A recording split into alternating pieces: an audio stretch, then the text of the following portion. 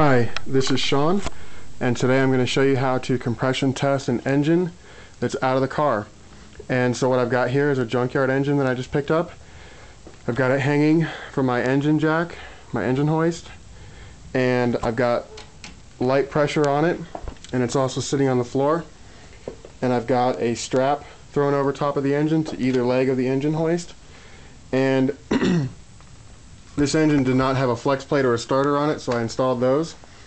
And I checked the oil to make sure it had oil in it and added some. I've got the throttle held wide open right here.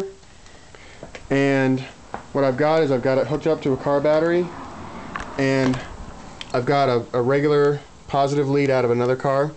I've got that hooked up to the starter like it normally would be. And you want a pretty beefy wire going from your positive to the starter. And so if you only have a thin wire like this one, you'll want to beef it up by twisting 5 or 6 different pieces together. I've got the negative hooked up with a jumper cable to the block. And so what we're going to do is we're going to use this wire here, touch it to the positive, and that will engage our starter.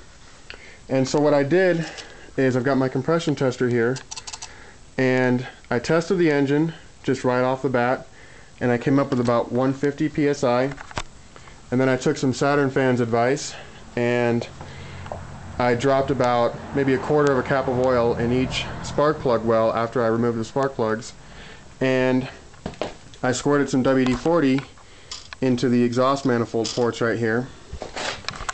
And after you do that, you want to let the engine turn over for about 10 seconds, so we'll do that right now.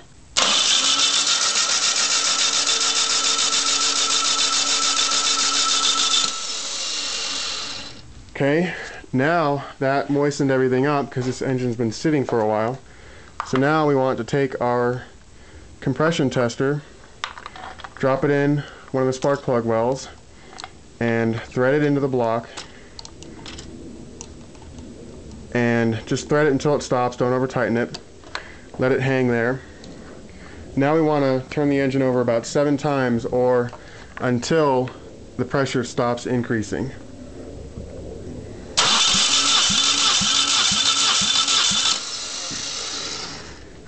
So now I've got about 185 psi. And so what you want to do is release the pressure, unthread your tester, and thread it into the remaining 3 wells.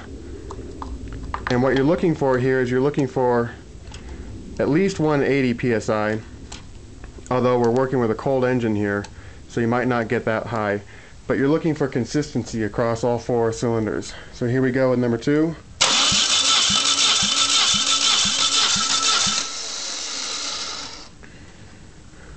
And we're at about 180 right here, and so forth. And so this is how you compression test an engine that's out of the car.